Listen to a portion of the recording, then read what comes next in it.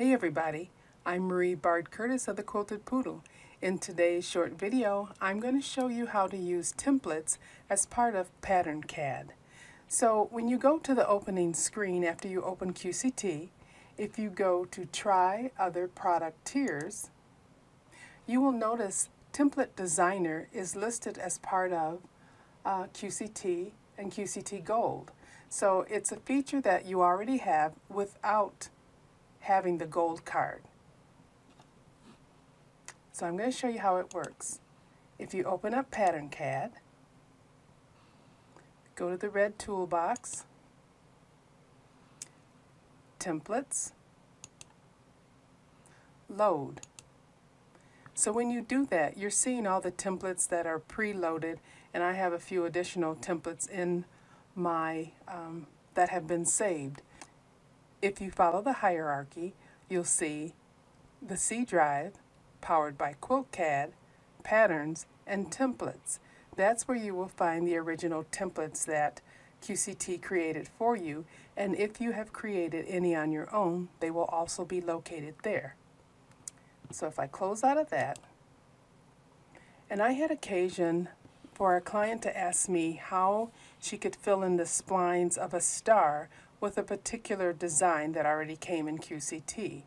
So if I go back to the red toolbox, Templates, New, then I can begin creating a template that I can add my design into. And in this particular case, it was the spline of a star. So I'm going to select Draw. I'm going to use continuous lines because this design, I want to have all the lines touch each other. So I'm going to start here, draw down to here, draw to here, over here, and then back up here. Very simple design. And as I look at it, I think maybe I need to bring this point here down a little bit more. So what I'm going to do is go to Edit. Then I'm going to select the point right here by clicking on a space around it and selecting it, and then just dragging downward so it gives it a little more of a point. And then as I look at the sides, perhaps I want to bring those in a little bit. So I must go to Unselect All. I will choose this point, then bring it in,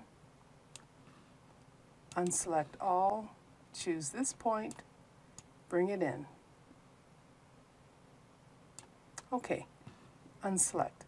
And I think this looks even, and if I wanted to be sure, I could count from my center X and Y axis out to the point. So there's 1, 2, 3, 4, 5, 6, 7, 8, 9, and 1, 2, 3, 4, 5, 6, 7, 8, 9.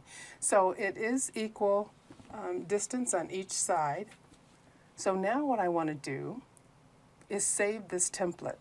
So I'm going to go to my toolbox, Template, Save, and I'm just going to call this Test. Enter and save. And just to be sure that it's there, I can go to the red toolbox, Template, Load, and there it is, the test. Okay? Now, notice the sides of this design are still red. So what I'm looking at is not an actual template anymore, it's just the design that I drew. So I'm going to get rid of that. When you bring up a template, I'm going to load, and I'm going to bring up the test and open. Templates are always shown in blue. So it means these lines cannot be edited and you will fit your design inside of there. So I'm going to select a pattern, go to Patterns, and I want to go to the triangle folder. And 4 GPF was the design that she wanted to put inside of the spine. Okay, so as you can see, it doesn't exactly fit. And it doesn't really matter what size it is right now, because after I create the design inside of the template, when I get ready to place that on my quilt, I will be sizing it then. All right? So I want to select this whole design, because currently it's too small. So at the very least, I need to at least stretch it. So I'm going to go to Transform and Stretch. So I will at least get it to be as long as my template. Maybe that's even a little bit too long. So I'll shrink it a little bit, and then I'm going to go to Move, and I've got Tiny selected, so it'll just move a tiny little bit. So, oops, that's pretty far. I'm going to change this. Yeah, Tiny is the smallest I can move it. Okay, let's try moving again. There we go. Small. So I'm going to try to get the design in the center, and that looks like it's in the center. And now I'm going to move it up so that the top of this design sort of fits up into the point there.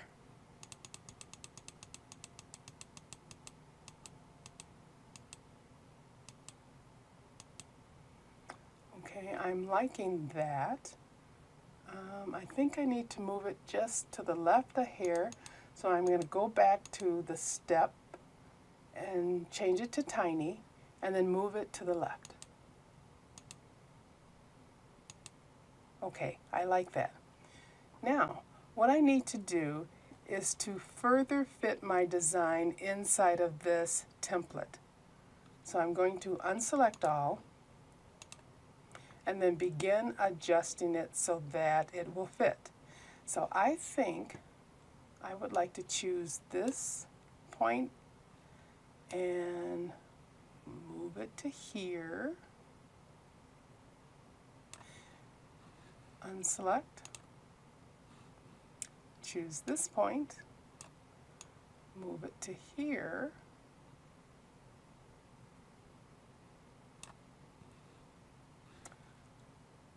Unselect.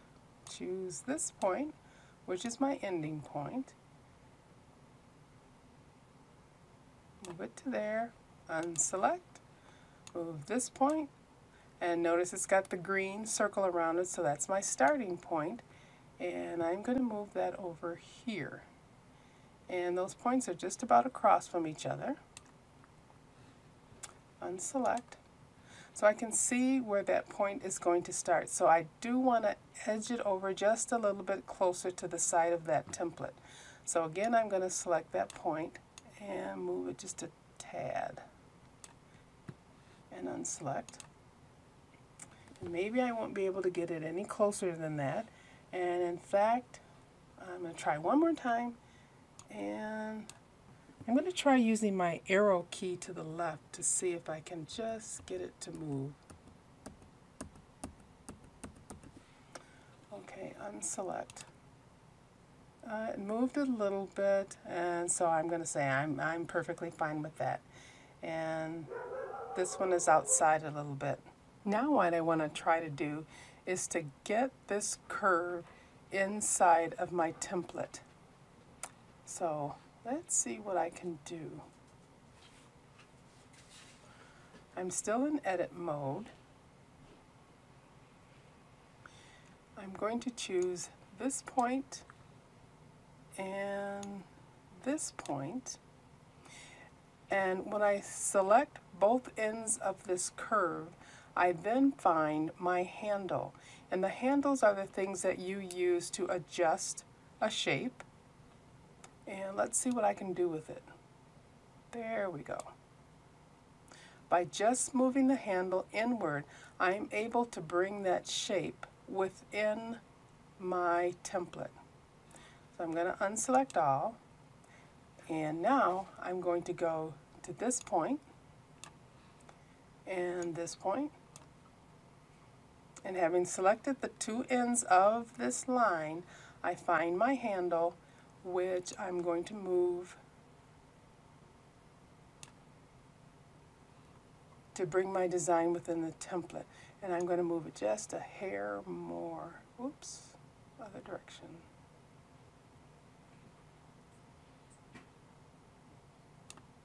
Okay, so now I kind of like the way that's looking. It's fitting inside of my template. I'm going to unselect all, and this is the pattern I now have.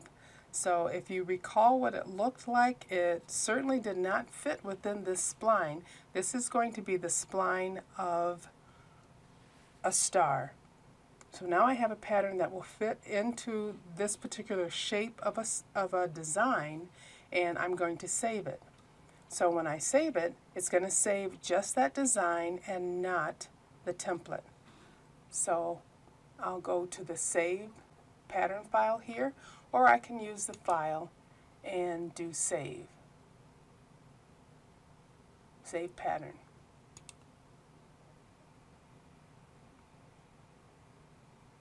And I'm going to call this 1 space test. I put a 1 in front of it because it will then locate it in front of all of the other items, so I don't have to look too far for it. Hit Enter and Save. Okay, and I'm going to clear my space. Okay, and now what I have left is the template, and I want to remove that. I'm going to go to the red toolbox, Template, Unload. Okay, it's gone. So now what I want to do is to bring up the picture of the design that I actually want to use. So I'm going to go to Background, Load Image, navigate to the image, and there it is. And then I'm going to fit my design on top of that into one of the splines. So I think I'll make this a little larger. There we go. And now I'm going to select my pattern.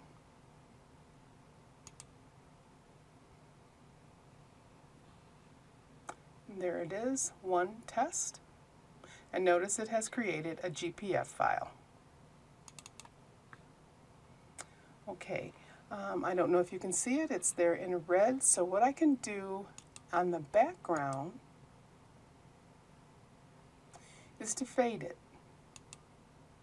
Makes it a little bit lighter. Maybe fade one more time. And then I'm going to invert. So now my colors are dark, but my design is in red. So I can still see it, and that will help me place it. So the first thing I'm going to do is line it up with my spline. And interestingly enough, the area that I want to place it in is right within here. So I'm going to have to shrink it quite a bit to fit in there. So I'm going to select all, transform group. I'm going to go to the stretch selection when in fact I'm actually shrinking it. Okay, and now I'm going to move it. I'm going to change the steps to be a little bit larger so that I'm moving it a little more.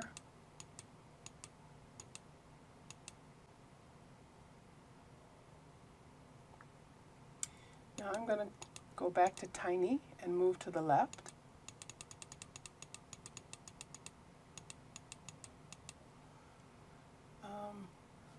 I think that lines it up pretty much in the center. Now I have points that are way out here, but in my original design they actually fit right in there. So I'm going to try transforming again, stretch, and then shrinking it down a little more. How about a little bit more?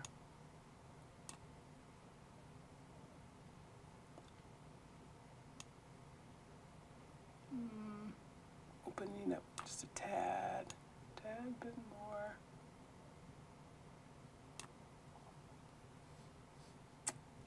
Okay. I'm going to go to select and unselect. So now I'm kind of seeing how my design is going to fit in there. And it actually looks like it's tilted a little to the right. So I can rotate. I'm going to select all. I'm going to try to rotate my design 1 degree.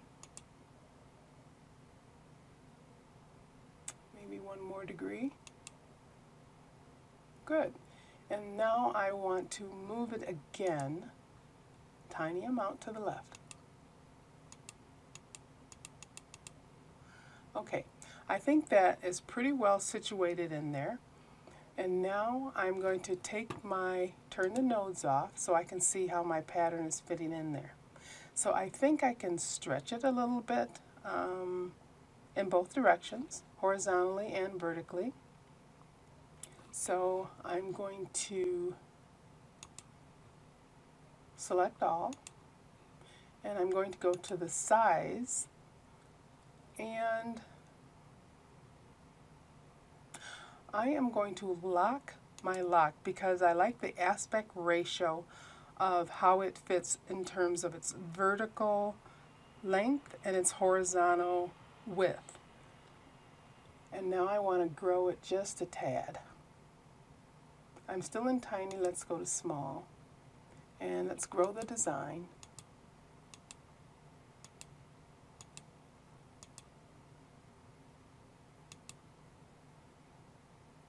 I think that looks pretty good. So I can save this design. And I'm going to save that as my one test again. Save. It already exists, and I'm going to save it again. So this is what the design will look like that will stitch out into this particular spine. Then I will set it again and stitch it in that spine, set it again, stitch it in that spine, set it again, and stitch it out there. The other thing that I could possibly do is to keep creating additional groupings of the spine. But know that I believe this is the starting point over here, ending point over here, and unless you want to do some other work to connect it, you will have to break thread at the end of each design and then stitch another spline. So that's kind of a more advanced step, but quick and dirty, this is how you do one spline and then move it to the next spline of your star. But like I said, you can go further and connect your designs together.